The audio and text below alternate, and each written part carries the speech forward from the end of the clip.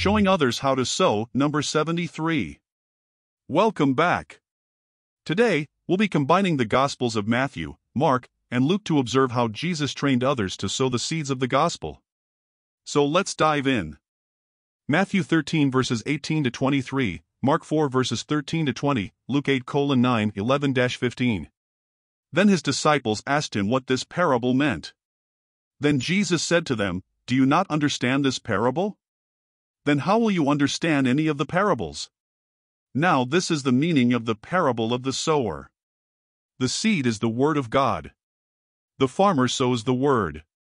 Some are like the seeds along the path, where the word is sown.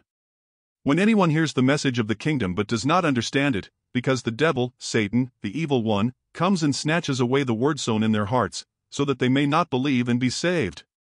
This is the seed sown along the path. Some are like seed sown on rocky ground is the one who hears the word and at once receives it with joy. But since he has no root, he remains for only a season. In the time of testing, when trouble or persecution comes because of the word, they quickly fall away. The seed sown among the thorns is the one who hears the word, but as they go on their way, the worries of this life and the deceitfulness of wealth and the desire for other things choke the word. Their fruit does not mature and it becomes unfruitful. But the seed sown on good soil is the one who hears the word. These are those with a noble and good heart. They receive and cling to it. They understand it, and by persevering, he indeed bears fruit and produces a crop 30-fold, 60-fold, or 100-fold. My thoughts.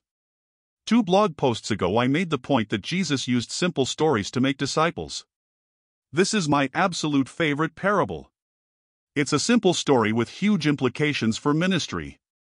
I used to teach this parable with a focus on the soils. I think it certainly has application for identifying ourselves and others with the various soils, but notice Jesus calls his story the parable of the sower. In other words, the emphasis is more on the messenger and the message than it is on the receivers of the seed. This makes perfect sense when we consider a few things. First, remember Jesus told his disciples at the very beginning that he would make them become fishers of men.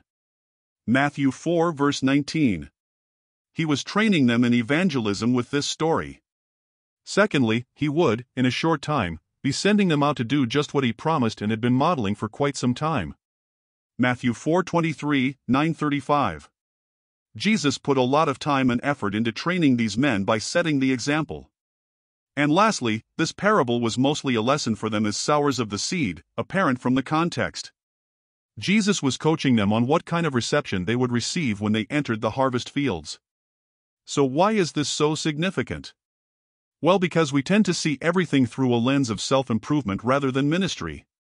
It's a much more popular sermon when we ask the congregation, "Which soil are you?" rather than, "As you have shared the gospel this week, what soils did you encounter?"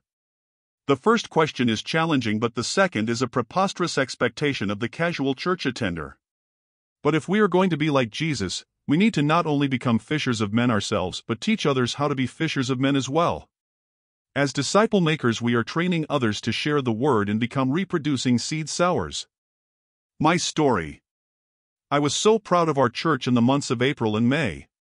Instead of our regular meeting, we went to a local mall to share the gospel in the food court. We call this Church in the Harvest. Everyone in the church participated at one time or another. Everyone had a chance to share the gospel. When we gathered for the debrief at the end, they were so full of joy and excitement. Disclaimer, our church is pretty small, but we always had more than 50% show up, and usually there was someone new to train.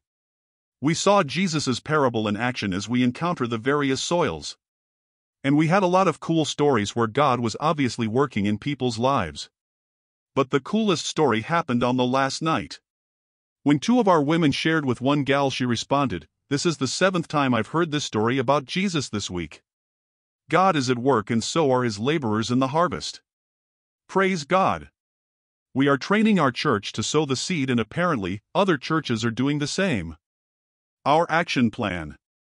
Now we'll look at some ideas on how to help us as disciple makers train others to become sowers of the seed. Choose one simple way to present the gospel. See this video. Train everyone in your church how to share this simple gospel presentation. Take those you are discipling into the harvest and model this gospel presentation for them. If we are going to disciple like Jesus, we need to put a priority on training others to share the gospel.